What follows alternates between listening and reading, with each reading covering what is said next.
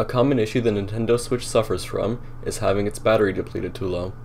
Due to Nintendo's god-awful charging hardware, software, or whatever it is, it will refuse to turn on even if it is charged for a prolonged period of time at an attempt to mitigate damage to the battery. Recently, I had this issue with my Switch, and I found a simple solution. You can tell if you have the same issue as me if your Switch has a low battery charging icon if it's been charging for a while and refuses to turn on. You can fix it by simply holding down the power button until the screen powers off, then wait 20 minutes or so without touching it, obviously while it's plugged in.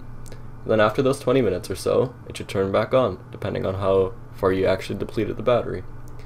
And that should be it. You can let us know if it worked by dropping a like or a comment or whatever you want to do.